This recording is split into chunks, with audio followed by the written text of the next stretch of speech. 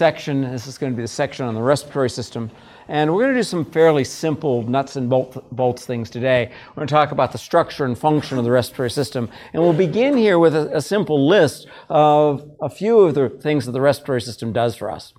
And of course, when we think about respiration, the first idea we come to is the idea of gas exchange. As we're sitting here breathing in and breathing out, that's all respiration. But what we're trying to do is bring oxygen from the outside world down deep into the lung at a site where we can now exchange that oxygen, bring the oxygen from the air, and bind it to the hemoglobin and erythrocytes. The other side of that gas exchange is that the carbon dioxide, which has been generated as a waste product from oxidative phosphorylation in the tissues, is going to be brought back to the lung. And again, in the lung, the carbon dioxide is going to diffuse from the blood across the endothelium of the pulmonary capillary, across the epithelium of the alveolus, and back into the air. And then as we breathe in and out, mix these molecules, we'll bring more oxygen into the alveolar space and get rid of more carbon dioxide. But there's another thing the carbon dioxide does for us. The carbon dioxide plays a really important role in regulating blood pH. It is the major buffer in the blood. And for our respiratory system to function properly and for our blood system to function properly, we need to have the blood pH maintained in a fairly narrow range between about 7.2 to 7.4, more or less neutral. And the major player in maintaining the blood pH within that narrow range is, in fact, bicarbonate. But the source of the bicarbonate is carbon dioxide. The carbon dioxide is the waste product of oxidative phosphorylation when the oxygen molecule accepts an electron, it forms water, and the carbon dioxide becomes a byproduct of oxidative phosphorylation. That gives rise, but we can then combine carbon dioxide with water to give rise to a hydrogen ion and a bicarbonate ion. The hydrogen ion is largely absorbed by the hemoglobin, and the bicarbonate ion then floats free in the blood. And this provides a robust sort of buffering system. Now, most of you who've had some chemistry will recognize that bicarbonate is a terrible buffer in the range of 7.2 to 7.4. Its pK, I think, is down around 4.5. But we have so much of the bicarbonate around that we can, in fact, utilize the bicarbonate because of its high concentrations, and we can use it to buffer in the 7.2 to 7.4 range. We're not going to spend a whole lot of time on the buffering system. We'll spend most of our time today talking about the anatomy and to some extent the physiology of the respiratory system. When we talk about the anatomy, we'll break it down into a major series of tubes: the larynx, the trachea, the bronchi, the bronchioles, and finally down to the alveoli. Now, we're going to summarize this today to say that the larynx, the trachea, the bronchioles, and bronchioli, the bronchi and bronchioles are in fact all part of the conducting zone. You can think about them fundamentally as a series of tubes whose function it is to deliver air to the business end of the respiratory system, which will be the alveoli. Now, I'll show you some slides that will put the lie to this a little bit, in that some of these terminal bronchioles and just before we reach the alveoli, some of those are considered to be as part of gas exchange. If you put your phone away, I'd appreciate it. And this gas exchange now, though, is going to occur down at the end of this conducting system. So in broad strokes, we're now going to divide the respiratory system into these two great regions. A conducting zone, and you can think about the conducting zone as a series of tubes for air delivery. And at the first pass of this, you can think about these as more or less rigid PVC tubes. But we'll find that in biology that there's more control of those, and that we're now going to have some level of control of the diameter of these tubes delivering air down to the respiratory zone. The respiratory zone is the business end of this thing. The respiratory zone is composed of an epithelium in the alveolus right next door to an endothelium of the pulmonary capillary beds. And we'll draw this and emphasize that this is the site of gas exchange across this exquisitely thin layer of epithelial cells, across an exquisitely thin layer of endothelial cells, and into the blood. We'll draw this out, and then we'll come back to this idea of regulating the diameter of the tubes in the conducting zone. So one of the things we're going to find is the bronchioles particularly are surrounded by straps of smooth muscle. And we can then activate the smooth muscle and either constrict the smooth muscle and decrease the diameter and radii of these tubes, or we can relax the smooth muscle and increase the diameter and radii of these tubes. And we'll talk a little bit about the physiology of that. But let's first just make a list talking about the function of the respiratory system.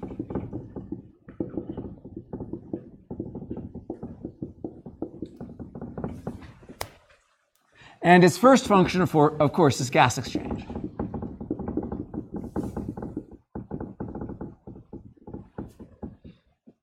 And we'll find that oxygen moves by diffusion.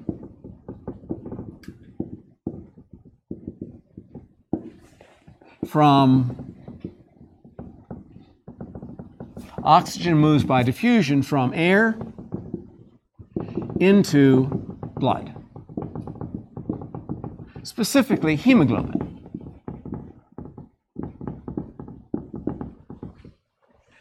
And the second major event here down at the respiratory epithelium is going to be carbon dioxide moves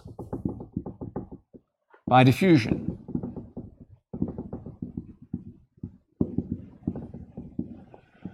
from blood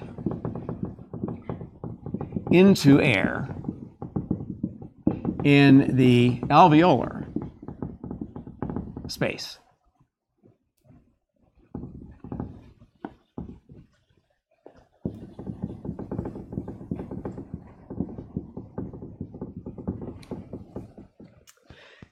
The second major function is buffering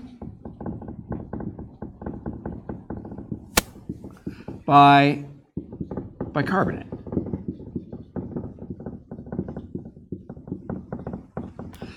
And the bicarbonate arises from simply the effects of carbon dioxide and water. And if we look at the chemistry of this, carbon dioxide plus water gives rise to H2CO3, which is carbonic acid.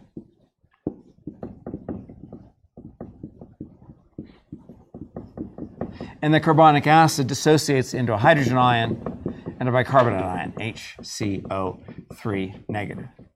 We're going to see in the lung and also in the erythrocytes that this reaction is sped up like 1,000,000-fold by an enzyme called carbonic anhydrase.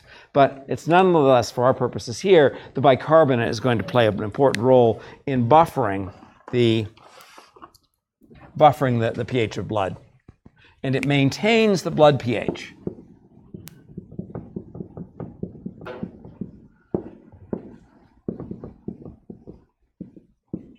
In the range of about 7.2 to 7.4. 7.4 is getting a little basic, little alkalotic. And we'll see a little later that this becomes important because as we get more and more acidic, we have a tendency for the hemoglobin to give up oxygen. That's something called the Bohr effect. And as we get more and more basic, the hemoglobin tends to hold on to the oxygen more tightly. And we'll walk our way through that. So any questions to there? So then what we're going to do now is look at a little bit about the anatomy. So we'll take this panel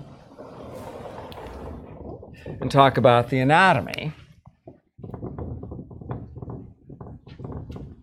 of the respiratory system. And we'll start up here. It's a little bit like a funnel. This is the larynx. This is what we call the voice box. And it turns out that in the voice box, there are these flaps of tissue, which we call the vocal folds. And when we speak, what we're doing is we're using and controlling the movement of air through the larynx and regulating the vibration of those vocal folds. There are those among us who can find a particular note and exactly hit that note by vibrating these vocal folds. I can't hope to do that. But there are some people who have trained themselves to hit just the right note and can change those notes very quickly by regulating the movement of air and causing the vibration of the folds using that air in the larynx. Then coming from the larynx, coming out of the larynx, is this structure called the trachea. One of the characteristics of the trachea is these regular structures of hyaline cartilage.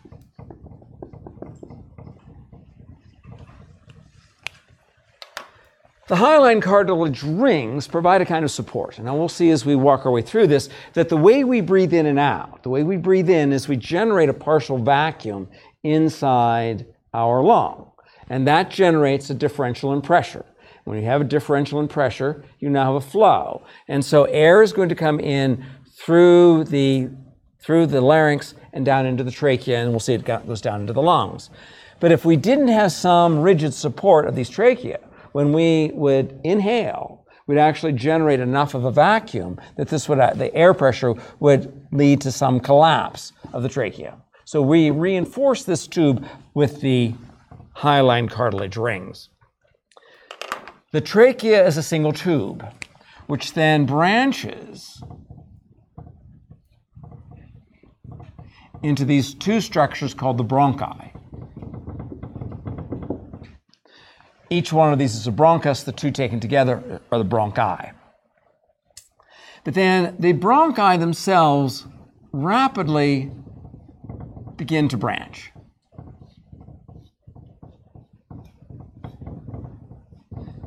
And officially, you see secondary, tertiary, and quaternary branches. But what I just want to emphasize is the idea that there is this tremendous amount of branching of all of these tubes.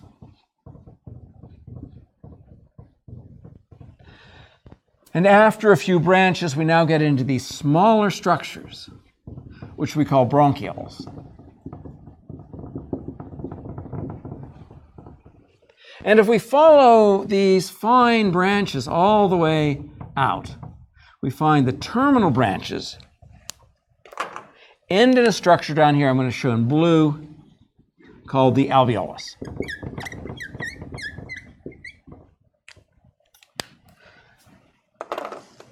The red dotted line here is meant to represent the outside of the lung. So this would be the left lung. And over here, of course, would be the right lung.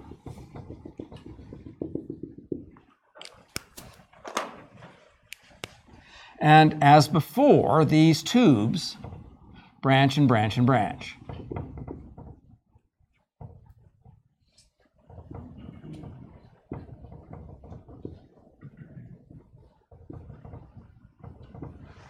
And all of these tubes, up to this point, are said to be the conducting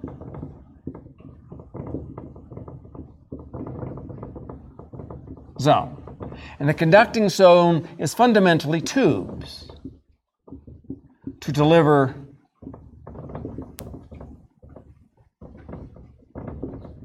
air to and from the alveolar space.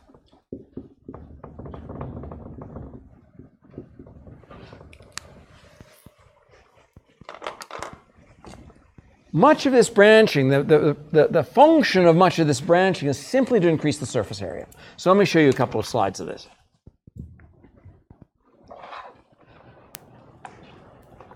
This first slide is just a pretty picture of what I just drew on the board. And it summarizes the same material, and we can walk through it, in that there's the larynx with the vocal folds leading into the trachea, then the trachea branch in the bronchi, and then these bronchi further branch and branch into all the way down to secondary and tertiary branches, finally ending in these bronchioles.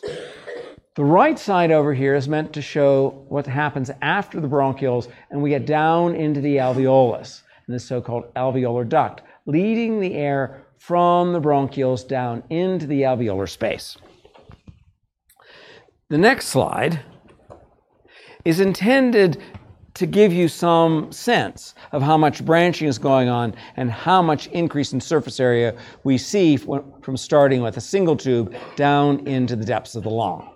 And you'll notice we start out here with a single tube at the trachea, and then we break into two for the bronchi, and then we go through these secondary and tertiary branches until finally we get down to the terminal bronchioles, and we have 60,000 of them.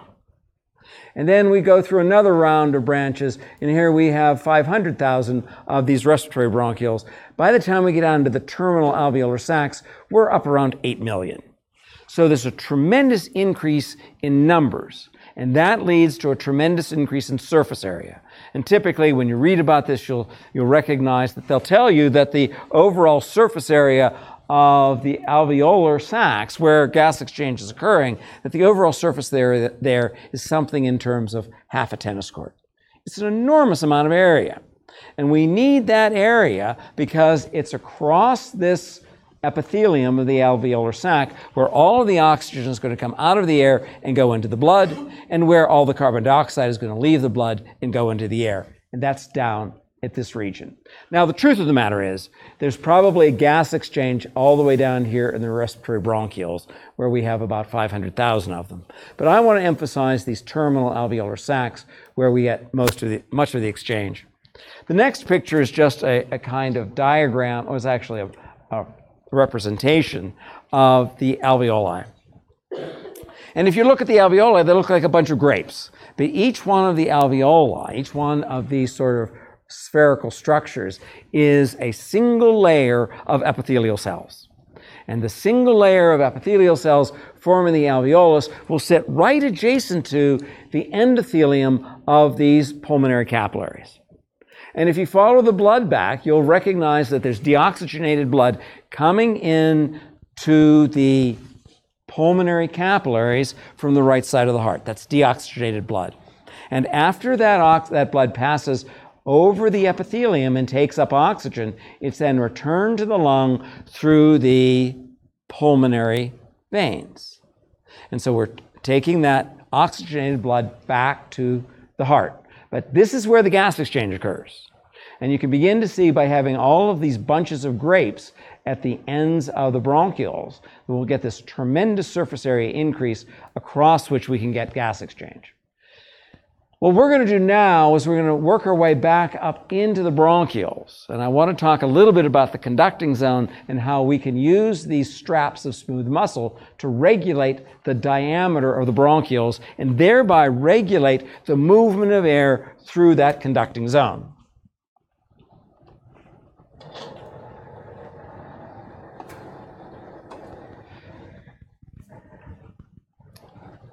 So in the upper panel, what we're going to do is we're going to take one of these bronchioles and enlarge it so that we can describe bronchiolar structure.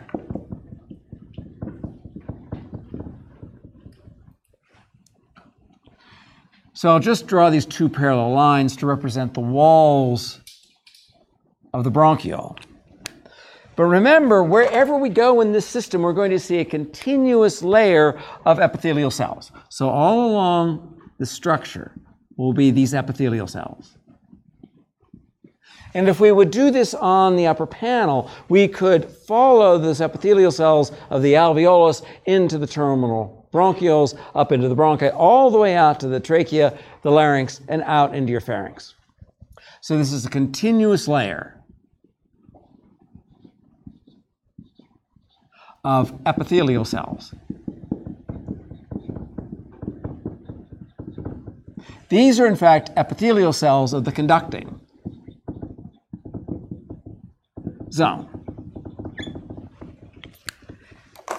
These are just like the epithelia we've run into over and over again, where the epithelial cells are sitting on a basal lamina. So the epithelial cells have their basilar surfaces attached to the basal lamina, and the apical surface is facing the inside of the tube. Now, along with those epithelia, now and again, on occasion, there will be one of these purple cells. It too sits on a basal lamina. So it too has an orientation with an apical surface. But this purple cell now is a mast cell.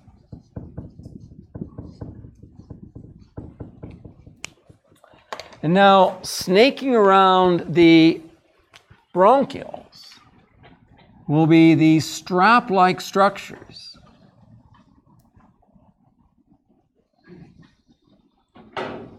Of smooth muscle.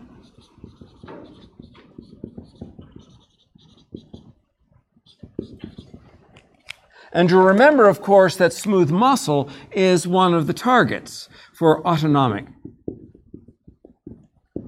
nervous system.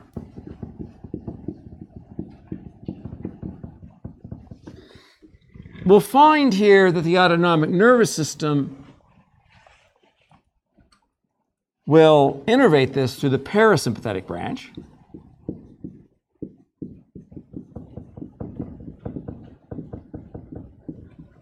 And the neurotransmitter released by the postganglionic neuron of the parasympathetic branch will be acetylcholine. Know that by tonight.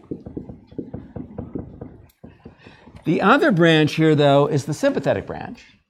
And the sympathetic branch now is going to not be innervating. We're actually going to work through epinephrine, released from the adrenal medulla. Nonetheless, these will be G protein coupled receptors that respond to epinephrine, and we'll come back to that.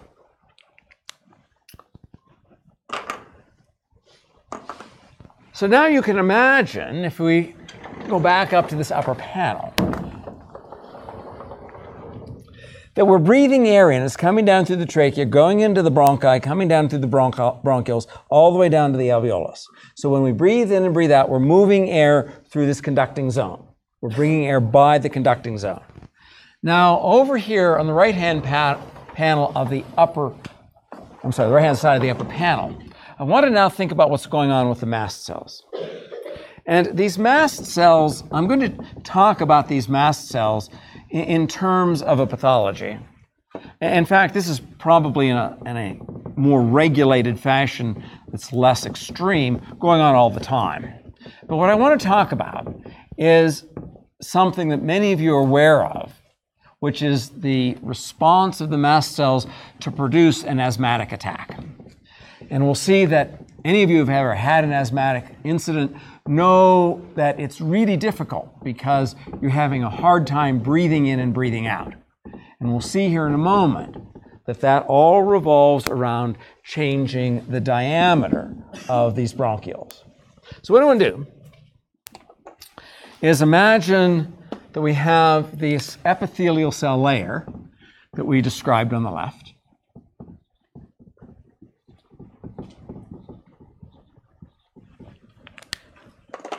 Sitting on a basal lamina, giving you the orientation where this is basilar and that's apical. And then this is the structure of the mast cell. You'll remember that the mast cell secretes histamine.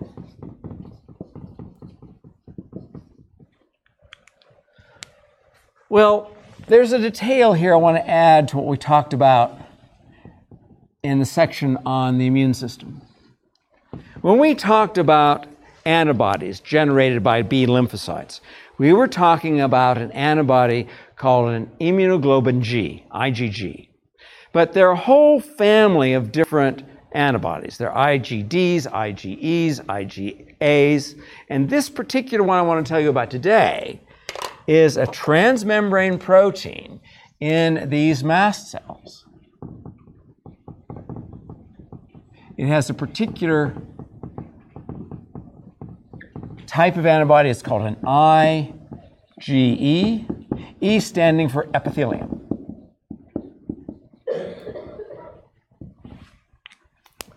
And you find these underneath in your skin. You find them all along your respiratory tract. Now, what happens with these antibodies is that in some cases, they're made to some allergen. It could be pollen, it could be grass pollen, it could be pollen from trees. But one of the ones that's most extreme, and I'll use this as an example, is a peanut allergen. This is usually a lectin. It's part protein, part sugar. What happens when the peanut lectin binds to this antibody is that it now mobilizes through a whole series of second messenger mediated pathways. It mobilizes vesicles containing histamine.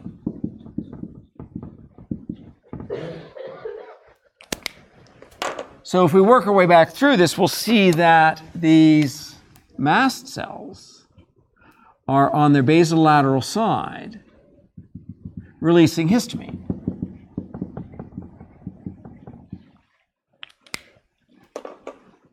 And if in the middle here we imagine a smooth muscle cell, it's intended to represent a smooth muscle cell.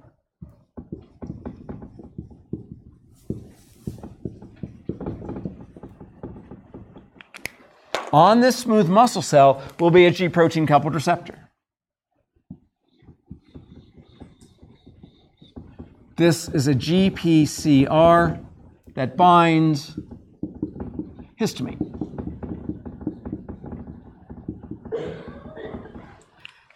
When the histamine released by the mast cells binds to this G protein coupled receptor, it leads through a series of events, through adenylyl cyclase and so forth. It leads to muscle contraction. This is where the question comes up that says, what you told us when you talked about inflammation of bacteria, that the histamine caused smooth muscle relaxation and increased blood flow. And that's true. But it also is a good illustration that the hormone or neurotransmitter is less important than the receptor to which it binds. So in this particular case, this is a G protein coupled receptor that when it binds histamine causes muscle contraction. In the arterioles in the skin, the binding of histamine leads, rather than to contraction, leads to relaxation and increased blood flow. But if we now imagine what's going on here, if we extend this brown smooth muscle cell to this strap-like structure of these muscle cells, they're all connected by gap junctions. We'll see then that on the smooth muscles, where we have the G protein coupled receptors, the binding of the histamine is going to cause this muscle contraction. This muscle is wrapped in a strap-like fashion around the bronchioles. What's that going to do to the diameter of the bronchiole? It's going to decrease it. And when we breathe in and we breathe out, we generate a pressure differential. And remember, we generate a pressure differential, we generate a flow. And we formalized that when we said that flow equals delta P times pi times r to the fourth power by 8 divided by 8 nu L. Well, nu here is going to be low. It's true because it's air and not blood. But we can treat air just as though it's a fluid. And if you're an aerodynamic engineer, you treat air as a fluid all the time. And so we can think of this as a fluid, and now we can think of the idea of Poiseuille's law and the relationship of the diameter of these tubes and flow through them. This told us for blood and tells us for air that flow is proportional to the radius raised to the fourth power. That means it doesn't take much in the way of contraction of these smooth muscles down these tiny bronchioles to close them off and increase the resistance to flow a whole lot. And that's what you feel when you have an asthmatic attack. You feel this difficulty in breathing because you have now reduced the diameter of these tiny bronchioles so that you've increased the resistance to the flow, and the flow is proportional to r to the fourth power. So for a given delta P, you're going to reduce the flow a whole lot. So what can we say about this, and how can we tie together this autonomic nervous system point of view to something therapeutic?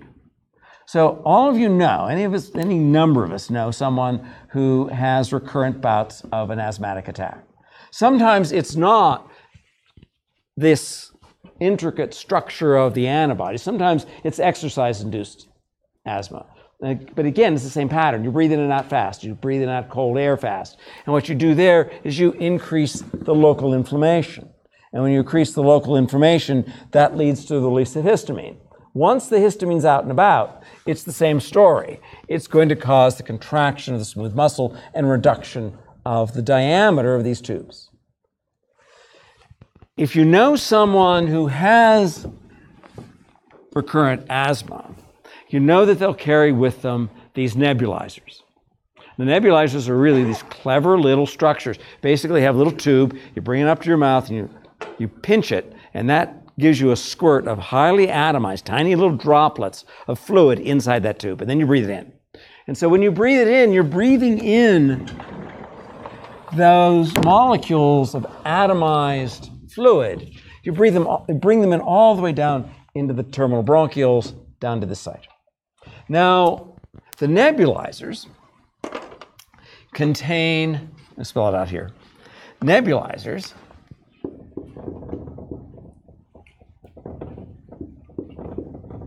nebulizer fluid normally contains cortisol and albuterol. The cortisol reduces inflammation.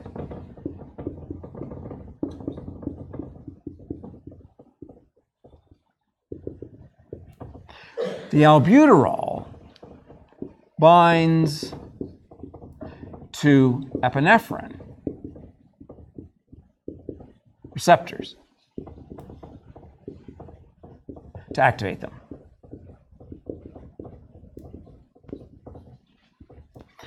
That brings us back to the smooth muscle cell. In addition to those histamine receptors, there's another G protein coupled receptor out here. This G protein coupled receptor binds epinephrine.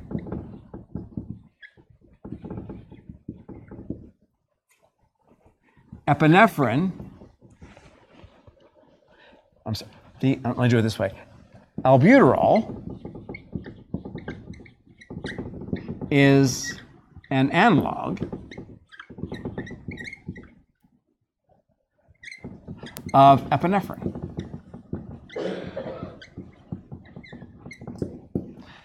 So now we breathe in the albuterol binds to the epinephrine receptor, activates the epinephrine receptor, and then through this GPCR, called a beta 2 receptor,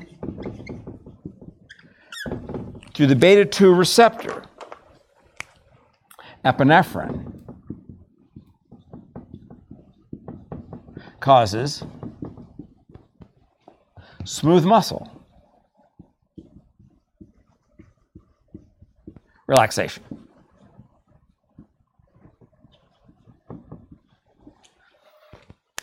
So from that, I think you can see why we use these nebulizers if we feel as though we're going to have an asthmatic incident. We use them in part because we're releasing histamine because of inflammation, so the cortisol reduces the inflammation. But more importantly, we're binding the albuterol to the G protein coupled receptor, which I showed in green here, of the epinephrine receptor, to mimic epinephrine, and cause muscle contraction. It's the same reason if you know someone who's especially allergic to something like peanuts, for example, they'll often carry with them an EpiPen. Epi stands for epinephrine. And what those pens are is they are these pens where you poke yourself with the pen and immediately inject yourself with epinephrine. The epinephrine then binds to these beta-2 epinephrine receptors and causes the smooth muscle causes smooth muscle relaxation to open up the airways and allow air to come through. Yes? Is there any habituation with use of either the nebulizers or... The question here is there a habituation with the albuterol? Do you downregulate those receptors, for example, if you have a lot of albuterol? I don't know. It's a very, very logical question, and I wouldn't be at all surprised if it were true. I just don't know that it is true. You find any number of these G protein coupled receptors have fairly exquisite regulatory systems on them.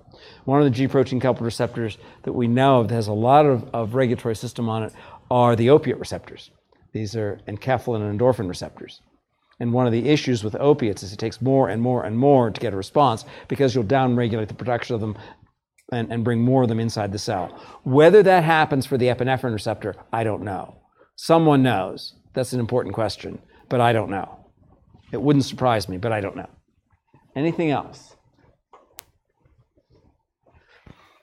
Now, I should say here, and we'll come back to this idea, but you'll notice in this process, I said, fine, epinephrine causes relaxation of smooth muscle, but we're also going to find that acetylcholine causes smooth muscle contraction. And this at first seems counterintuitive. But in fact, if you think about it for a moment, you'll recognize in the fight or flight and the rest and digest pathways, this makes a certain amount of sense.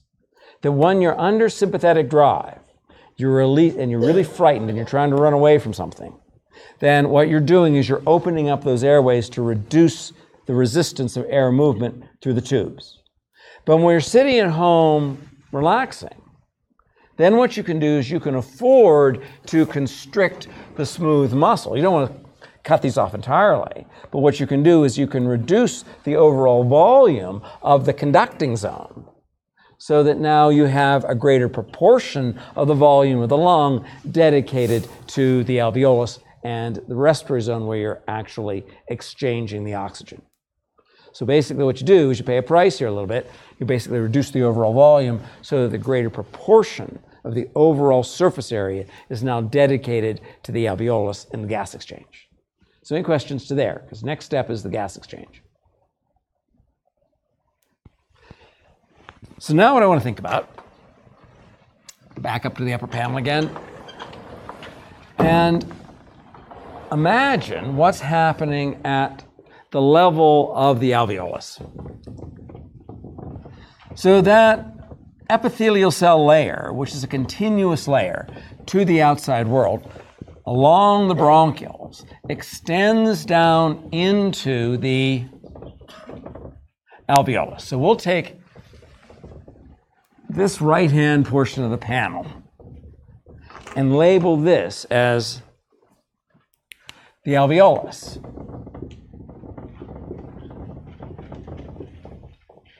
As the respiratory zone. This is the site of gas exchange.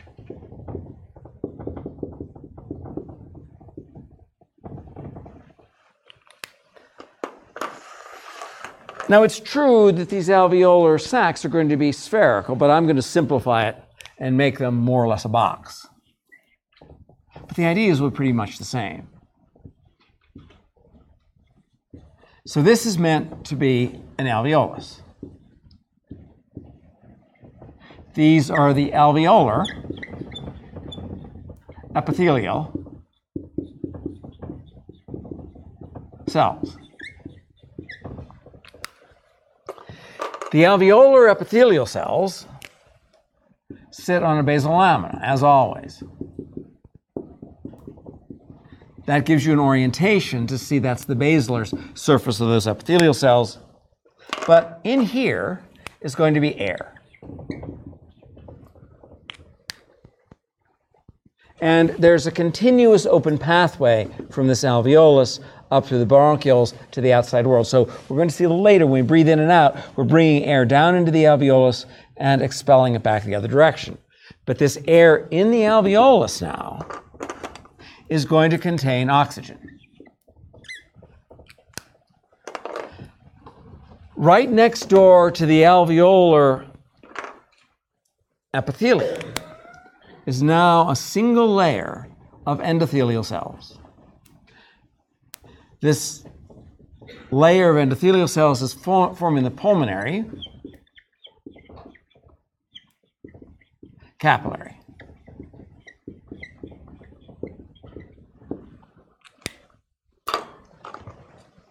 These are tiny. They're no more than a couple of micrometers in diameter.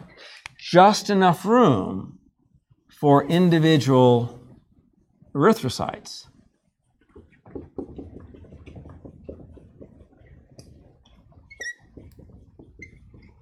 to move by the alveolar space. So remember, it's the right side of the heart. It's the right ventricle which is providing the pressure to propel these erythrocytes through the pulmonary capillaries. And there's a continuous movement of these erythrocytes by the epithelial cells of the alveolus. The exposure time, the dwell time of the erythrocytes here right next door to the alveolar epithelium, the duration of time that these epithelial cells are in contact, or the duration of time that these erythrocytes are within a short distance of the epithelium of the alveolus is in the neighborhood of about 0.75 seconds. When you're breathing hard, when you're exercising hard, when your heart rate's up around 180 or so, then you'll find that the dwell time here is in the neighborhood of about 0.25 to 0.3 seconds. And yet, even during these exquisitely short times of 300 milliseconds or so, there's enough time to fully load all of the hemoglobin molecules in these erythrocytes with oxygen. That tells us that there have to be exquisitely short diffusion distances here. That oxygen must freely diffuse across the epithelium, across the endothelium, and find its way here into the erythrocytes. This is a random walk. This is just oxygen going from a region of higher concentration to a region of lower concentration and binding to the hemoglobin inside these erythrocytes. If you take a measurement of the thickness of these epithelial cells are less than 0.1 micrometers thick. The thickness of the endothelial cells is similarly in terms of less than 0.1 micrometers. Even with the basal lamina and the extracellular space of the alveolar epithelial cells and the pulmonary capillary endothelial cells, this distance is not much more than 0.2 to 0.25 micrometers. The thickness of these erythrocytes, you'll remember, is less than 2 micrometers in their center. So what we have done here, this is all about, put your phone away to appreciate it, this is all about reducing the diffusion distances so that we have such diffusion distances that the oxygen can go from regions of higher concentration to lower concentration across these exquisitely thin barriers. Frankly, this freaks me out a lot. The idea that the distance between the blood in my lungs and the air in my air sacs is a fraction of a micrometer is kind of startling to me. And the fact that I don't bleed out through my alveoli all the time, I'm very grateful for. But it's no wonder that a shock can produce bleeding in the lungs because of these exquisitely delicate structures. But we need these delicate structures because we need the short diffusion pathways. And in fact, if you begin to get significant amounts of inflammation here that generates fluid, and you start filling this volume up with water, and you start increasing the diffusion pathways, so these diffusion pathways get longer and longer, then you're no longer able to adequately oxygenate the hemoglobin and the erythrocytes. And the increase in diffusion pathways produced by fluid buildup in the alveolar spaces is pneumonia. Pneumonia kills us by simply providing a thick layer of water in here, and the diffusion distances are too great to get adequate oxygen diffusing into the erythrocytes to oxygenate those hemoglobin molecules. So the function here then is to simply provide a very short diffusion pathway for oxygen to enter the blood. The rest of this now, so we can divide our world into the series of tubes that are delivering oxygen down here into the alveolar space. And it's in the alveolar space, in the enormous surface area of the alveolar space, where oxygen exchange and carbon dioxide exchange occurs. Because remember, the other player here is going to be carbon dioxide diffusing from the pulmonary capillary into the alveolar space. And as we breathe in and out, we bring fresh oxygen in and send carbon dioxide to the outside world. So any questions up to there? Yes? Why are you more likely to have pneumonia and get pneumonia? So you're more likely to get pneumonia subsequently? I don't have a good answer to that. There are different forms of pneumonia. I mean, we commonly think of pneumonia as being caused by a pathogen. So it could be a bacterium. I'm not going to remember the name of it. It's pneumococcal bacteria. And that's one that commonly produces pneumonia. And what happens is you get a proliferation of those pneumococci bacteria down in the lung. That proliferation, just as we saw the other day with getting bacteria into your dermis, will generate a typical kind of inflammation. You'll start getting fluid buildup. In that case, you sometimes get fluid buildup between the endothelium and the epithelium, but the function is still the same. You increase the diffusion distance. It doesn't matter whether you put the fluid here in the alveolar space or out here, you still increase the diffusion distance, and that becomes dangerous. Now, why you're more susceptible other times, I don't know, unless it has something to do with the inflammation response.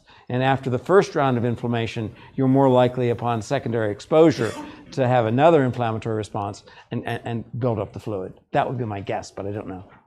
So this is going to be kind of stupid, but the way that you describe fish breathing is pretty similar, just like a single layer of both. So why can fish pull the oxygen out of water, but we can't? So the question here is about what's the difference between gills and lungs, largely. Fundamentally, a gill is the same arrangement. You're absolutely right. But they're moving water across a gill, whereas we're moving air down into the lung. And one of the reasons the fish can get by with this is they're basically not warm-blooded. We simply need a lot more oxygen to maintain temperature. But the other reason is that those gills are finger-like projections. And so you can imagine if these are the gill epithelium with the underlying endothelium of the blood vessels. They're moving enormous amounts of water across that. And so if you get water down into your lungs, you just don't have a very good, so there the viscosity becomes a real problem. We have a hard time moving have a hard time moving the water in and out. And the amount of oxygen in the water is less than we have in air. And so where we have something like 20%, we'll see a little later, it's more like 14% down here. But 14% of the gas molecules down here are oxygen. Whereas I don't know what the concentration is in water, but I don't think it's more than a couple percent. And so you simply have more oxygen air, which makes it easier for us. But also the viscosity allows us to move in and out. And then you have the other issue with the fish, that they're moving lots of water across. And so they can get by with it. Well, let's end it there, since we're at about 50 minutes, and we'll come back to the structure of the linings of all this tomorrow.